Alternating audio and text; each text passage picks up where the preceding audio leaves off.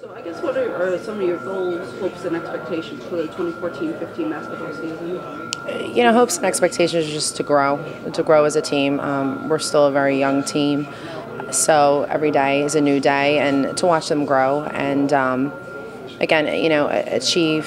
And I think everybody else is to achieve that moment when you can get to the NEC championship game, and that really is our goal for this year. With having a younger team, is it difficult as a coach to get them to get put on the system and stuff like that, or do you feel like this team has a good concept of what they're doing so far? They have a great concept of what they're doing. They're self-motivated. They share the same goals. They share the same passion. So it's very enjoyable. It's a lot of fun. We're having a lot of fun right now. For those who maybe haven't seen your program yet, who are some of the players to watch for, and who are some of the players to come out and catch in person? Well, obviously, we have a tremendous senior, Ugo, and we have two all-conference players, Jasmine Waje, who's a sophomore, and a Jordan Pekka Jr. And we have a lot of young freshmen, and we have a lot of great sophomore and freshman players who, again, surround them and have really stepped up their roles this year. As a coach, especially with the newer team, are you tempted to try anything new system-wise, play calling-wise, or do you like what you're doing in terms of calling plays? Right now, everything we do is defense-related. So, again, we focus on our defense creating our offense. So, it's really just about heart and hustle.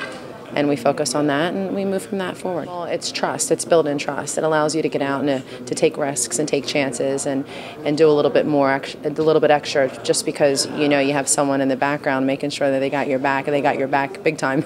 So it's enjoyable. The kids enjoy playing with Ugo. And is there anything that you and the team were able to do during the off season to build up that team chemistry and team trust, or is it basically the process starting? We spend time really getting to know each other. We talk about that. Everybody's different, to accept their differences, and to kind of come together. And we spend a lot of time just really getting to know. It's like a new family, and you have their newest members, really getting to know them and understand them. And I feel that if you can understand them and know where they're coming from off the court, once you get on the court, it's a build-in trust.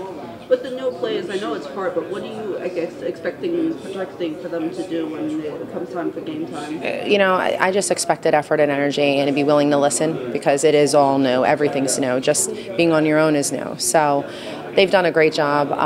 Again, our sophomore and junior and senior class have just done a great job of leading. And year 3, it's a little bit easier because they know your system, they understand what to expect. So it's been a lot easier this year.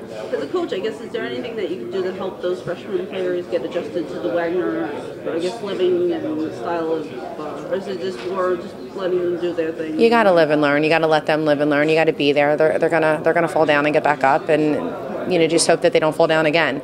So they're doing a great job. And again, the 3 freshmen that we came in, as well as the other class, are all local. So there's plenty of time to go home, so that they don't feel that they're too far away. So it's a great situation for them.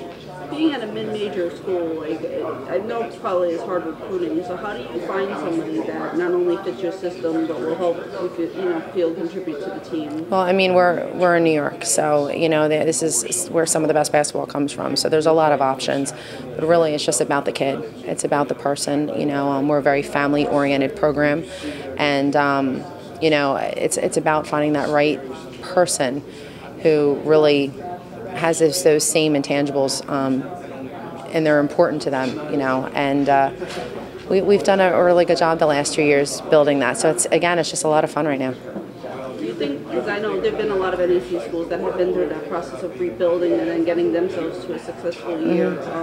With this core group that you have right now, do you think that eventually this could be the group that could get your team to that point to where you could be playing competitive basketball? This is the group. This is definitely the group. And every day we walk on the court, we feel it.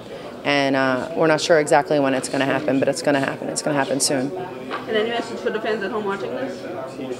Just to get them to come on out and just support? It's if you thought we were good last year, we got a lot of surprises this year, so it's going to be fun and exciting. So Thank you very much. No problem.